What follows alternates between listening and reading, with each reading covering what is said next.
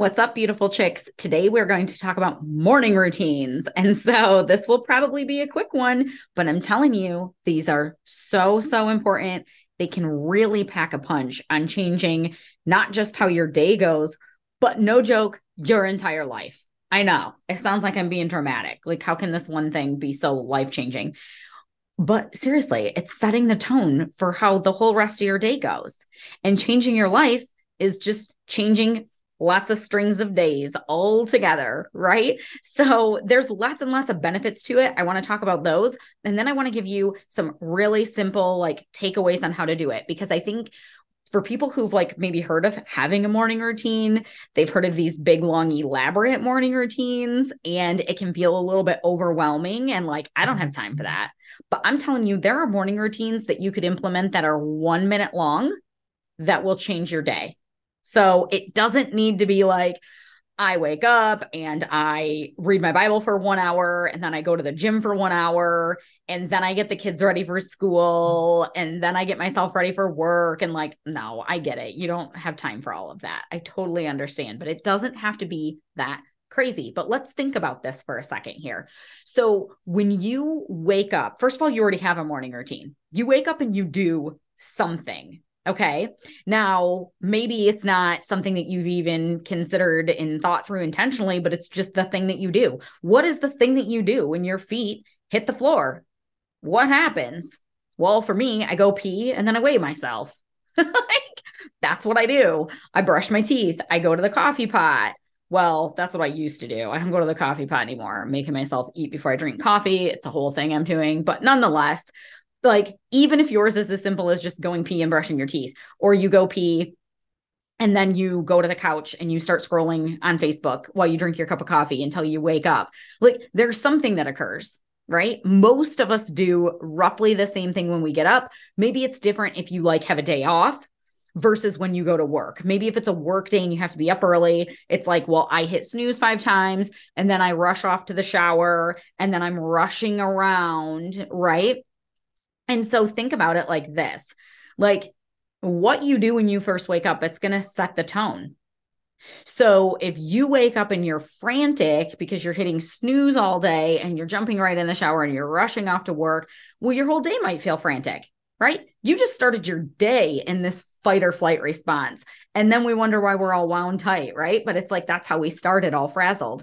Or if you start by jumping right on your phone and scrolling social media, and then you find that you're distracted throughout the day and that you're constantly wanting to check your phone. Well, that's like what you fed your brain first thing in the morning. And so it keeps wanting to just like gravitate back to this, right? And so I think it's so important that we are we're intentional with our first minutes of the day. And maybe all you have is minutes. Okay, that's fine. But setting some intentionality, how do you want that to go? What do you want your vibe to be like? Do you want time to just kind of relax and wake up a little bit before you have to hop in the shower?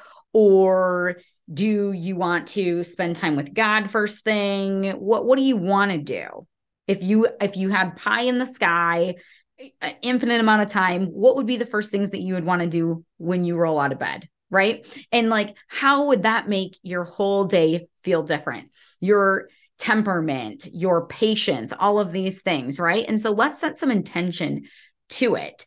Okay. So when I'm helping clients establish a morning routine, one of the things that I like to have them do, and I would recommend this for you if you're trying to implement any form of behavior change, is simply to visualize how you want your day to go.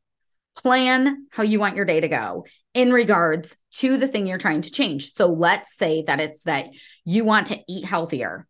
Okay, so then maybe before you get rushing around or you get sidetracked by your phone, you're like, okay, what am I eating today? What things do I need to grab? Do I need to grab my lunch to take it with me to work? Do I need to get up and make myself some breakfast? Like, picture yourself carrying these things out. If you're trying to implement exercise, then, and you know you want to go after work. So then it's like, okay, what am I doing today for me? Oh yeah, I'm going to go to the gym. So I got to bring my clothes with me. So they're already in the car so that I can stop on my way home from work, or else I know I'm not going to go. But it's thinking about like, what do I even want to do? How do I want this day to go? We plan everything else, right? And some of you run through your checklist the night before while you're laying in bed. Great. Okay. Go ahead and do that too. So you can plan things ahead, but then when you wake up in the morning, picture yourself carrying these things out. Like that should definitely be one of the first things that you do in the morning if you're trying to change your behavior. Now, if you're just trying to start your day off on better footing, you don't want to feel frazzled, blah, blah, blah. What are your priorities in life? I would say, if at all possible, if you have time, add that to the beginning of your day. It's such a great thing to do. So I'll give you a for instance. For me, like my God time is priority for me. And so I start my day every day reading my Bible. I'm not telling you that you have to do that. But as an example, if I'm saying that I prioritize my relationship with God and my time with God, but then I'm not spending my day with him to start, and he's just getting my leftover junk at the end of the day, well, then am I really prioritizing my time with God? You know what I mean? And that also sets my tone. It puts my heart in alignment where I want it to be. Now, y'all have heard me talk live often enough to know I'm not nailing this one, right? But me spending time with God in his word, in prayer, blah, blah, blah, that helps me get my mind grounded where it needs to be to go off out into the world.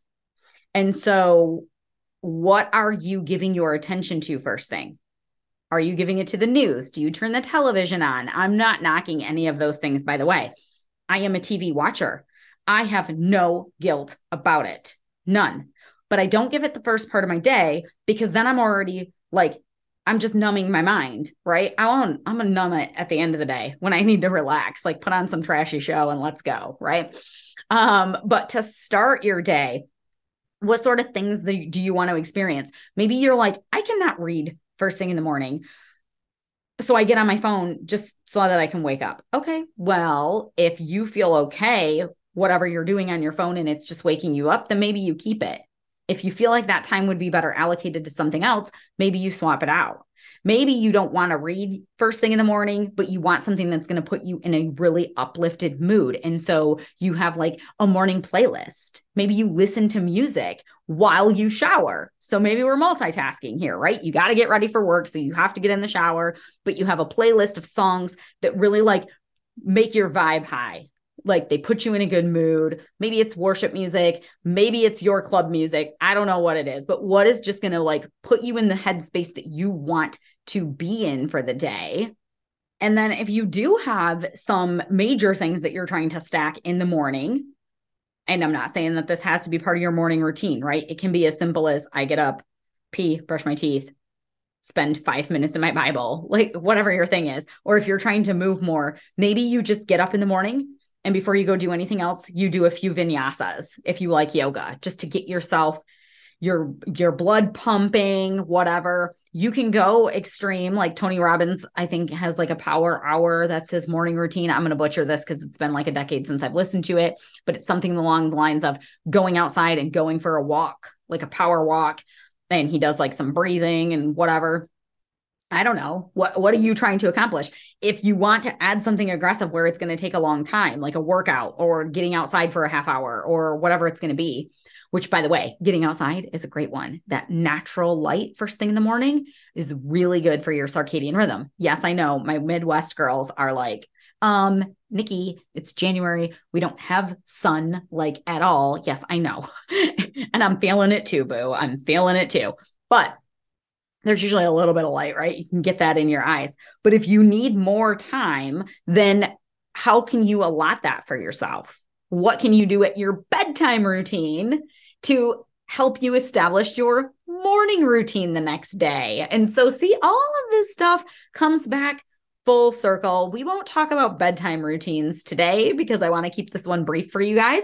We'll just stick to morning routines. But the day before rolls into the morning rolls into the afternoon, and then the evening, right? So here's what I want to encourage you to do. Evaluate what you're doing when you first get up. Is it productive? Is it helpful? Is it setting your intentions? Is it setting your mind where it needs to be? If not, if you're not happy with your morning routine, what's like one super simple thing that you could add? Like that's not going to be time consuming. That's going to be like 1 minute. So maybe it's you want to like rattle off 5 things you're grateful for before your feet even hit the ground. Like before you even roll out of bed, you're like, okay, I'm grateful for this. My life is great because of this, blah, blah, blah. Like whatever the things are, you're doing some type of positive mindset work. Maybe you're going to get up and do a little bit of breathing. Maybe you've been wanting to get into meditation. And so you're going to do like 1 minute of meditating, just 1 minute. And then if you have bigger projects that you want to undertake, start adding them in. But the point is that how you start your day is going to significantly affect how well you function, your mood, your attitude, your ability to change your own behavior, planning and strategizing, like all the things. And all those days combined together are how we change our life. And so to me, like a morning routine, it just makes so much sense. So let me know, do you have a morning routine? What are the things that you do? Do you think this sounds crazy? You guys know I love hearing from you. So reach out and let me know what you thought of this one.